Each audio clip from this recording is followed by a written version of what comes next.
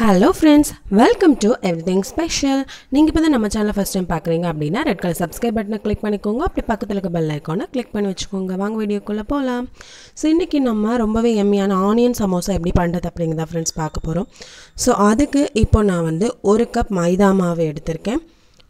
அப்புறமா இன்னொரு கப் கோதுமை மாவு எடுத்துர்க்கேன். நீங்க வந்து ஃபுல்லாவே கோதுமை மாவுல செய்றதா இருந்தாலும் செய்யலாம். இல்ல மைதா மாவுல ஃபுல்லாவே மைதா மாவு வேணும் அப்படினா மைதா மாவுல கூட செஞ்சுக்கலாம்.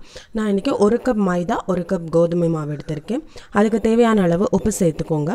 உப்பு சேர்த்துட்டு அதை நல்லா கலந்து விட்டுக்கோங்க. அப்பதான் அந்த உப்பு வந்து எல்லா இடத்துலயுமே mix ஆகும். நெக்ஸ்ட் அதுக்கு தேவையான அளவு தண்ணி சேர்த்து நம்ம வந்து இப்போ நல்லா அதை வந்து சப்பாத்தி மாவுக்கு எப்படி நம்ம உருட்டுவோமோ அதே மாதிரி பண்ண போறோம். So இந்த டைம்ல நான் வந்து 2 டீஸ்பூன் எண்ணெய் சேர்த்திருக்கேன். நார்மல் குக்கிங் ஆயில் தான் சேர்த்திருக்கேன் फ्रेंड्स. சோ இப்போ பாத்தீங்கன்னா இந்த அளவுக்கு நம்மளோட மாவு ரெடி ஆகிடுச்சு. சோ இந்த மாதிரி சாஃப்ட்டா இருக்கணும். இப்போ இத மூடி வச்சிரலாம் ஒரு 15 நிமிஷம். இப்போ கிட்டத்தட்ட 15 நிமிஷம் ஆயிடுச்சு. சோ இப்போ மறுபடியும் இதை எடுத்துட்டு நம்ம சின்ன சின்ன உருண்டைகளா உருட்டி வச்சு அதை வந்து விரிக்க போறோம்.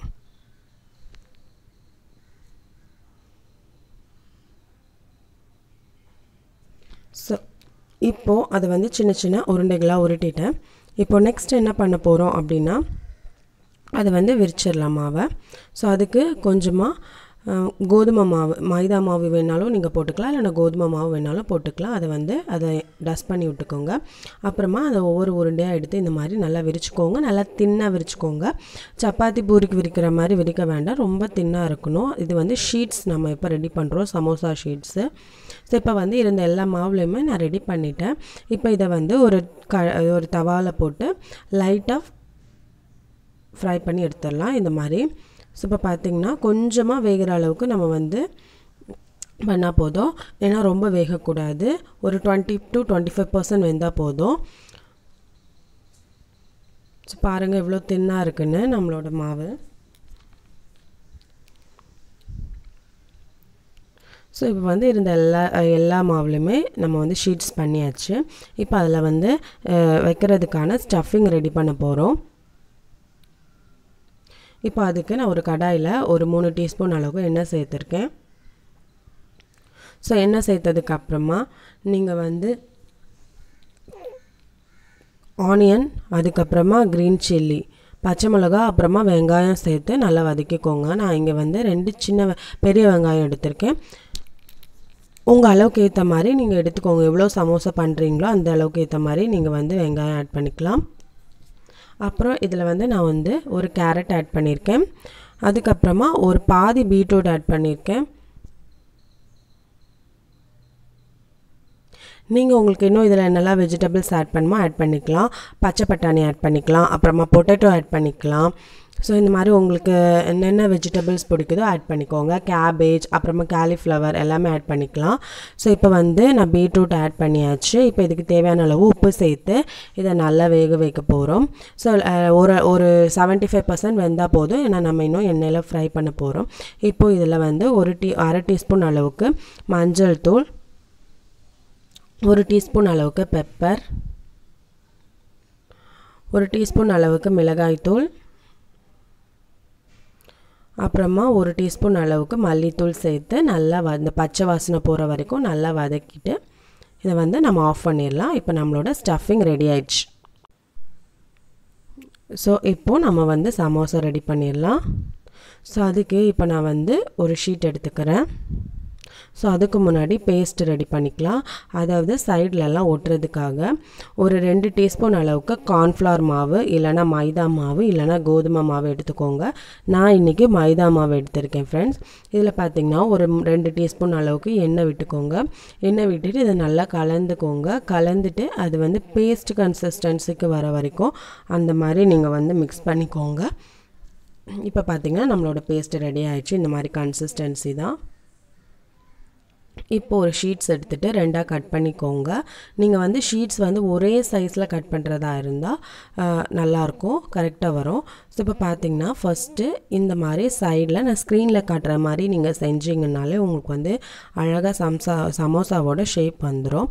சோ பேஸ்ட் வந்து அந்த ஓரங்கள்ல லைட்டா தேய்ச்சி விட்டுட்டு இந்த மாதிரி வெச்சு ஸோ இந்த மாதிரி நான் ஸ்க்ரீனில் காட்டுற மாதிரி நீங்கள் மடிச்சுக்கோங்க. ஸோ ஓரங்களில் ஒட்டுறதுக்காக தான் நம்ம பேஸ்ட்டு ரெடி பண்ணியிருக்கோம். ஸோ இந்த மாதிரி ஒட்டிக்கலாம். ஸோ இப்போது இதுக்குள்ளாடி தான் நம்மளோட ஸ்டஃபிங்கை வைக்க போகிறோம்.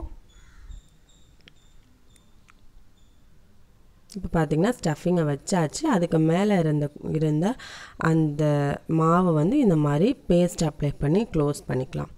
இன்னொன்று நான் உங்களுக்கு காட்டுறேன் பாருங்கள்.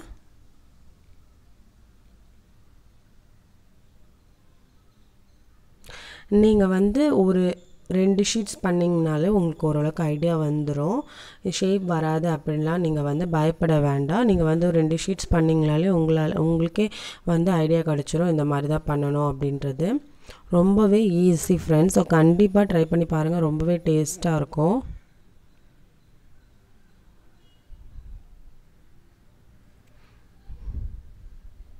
ஸோ இது ஸ்க்ரீனில் காமிக்கிற மாதிரி நீங்கள் வந்து ட்ரை பண்ணி பாருங்கள். இன்னும் நிறைய ஃபோல்டிங் மெத்தட்ஸ் எல்லாம் இருக்குது. ஸோ இது பார்த்திங்கன்னா ஒரு ஃபோல்டிங் மெத்தட் தான்.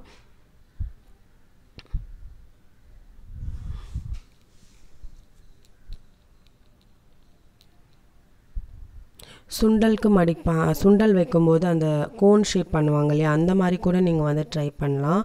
அதுவும் கரெக்டாக வரும். ஸோ இப்போ வந்து நான் ஸ்டஃபிங்கை உள்ளே வச்சுட்டேன். ஸோ இப்போ இதை வந்து மேலே மாவு அப்ளை பண்ணி க்ளோஸ் பண்ணிக்கலாம். ஸோ இந்த மாதிரி நம்ம வந்து க்ளோஸ் பண்ணணும். ஸோ பார்த்திங்கன்னா இந்த மேலே ஏரியாவில் இந்த மாதிரி நம்ம மாவு அப்ளை பண்ணிவிட்டு இப்போ இதை வந்து க்ளோஸ் பண்ணி வச்சிடலாம். ஸோ நம்மளோட சமோசா ரெடி ஆயிடுச்சு. இப்போ எண்ணெயில் போட்டு ஃப்ரை பண்ணிக்கலாம். ஸோ எண்ணெயில் ஃப்ரை பண்ணும்போது பார்த்திங்கன்னா எண்ணெய் வந்து நீங்கள் மீடியம் ஃப்ளேமில் வச்சுக்கோங்க. சிம்மில் வச்சாலும் பரவாயில்ல, பட் மீடியம் ஃப்ளேமில் வச்சிங்கன்னா கரெக்டாக இருக்கும். ஸோ எண்ணெய் நல்லா சூடானதுக்கப்புறம் நீங்கள் வந்து சமோசாவை போட்டுக்கோங்க. சமோசாவை போட்டு மீடியம் ஃப்ளேமில் வச்சு வேக வைங்க. இல்லைனா ஹை ஃப்ளேமில் வச்சிங்க அப்படின்னா சமோசா ஃபுல்லாக கருகி போயிடும். ஸோ இப்போ பார்த்திங்கன்னா சமோசா வந்து நல்லா வெந்துட்டுருக்கு. ஸோ இப்போ வந்து 2 சைடும் திருப்பி போட்டுக்கோங்க. கோல்டன் ப்ரௌன் ஆகணும்.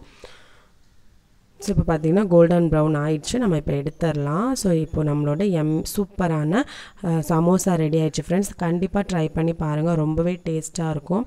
ஈவினிங் ஸ்நாக்ஸ்க்கு ட்ரை பண்ணி பாருங்கள். ஸோ ரொம்பவே டேஸ்ட்டாக இருக்கும், எம்மியாக இருக்கும். கண்டிப்பாக ட்ரை பண்ணி பார்த்துட்டு உங்கள் ஃபீட்பேக்ஸை எனக்கு கமெண்ட் செக்ஷனில் சொல்லுங்கள்.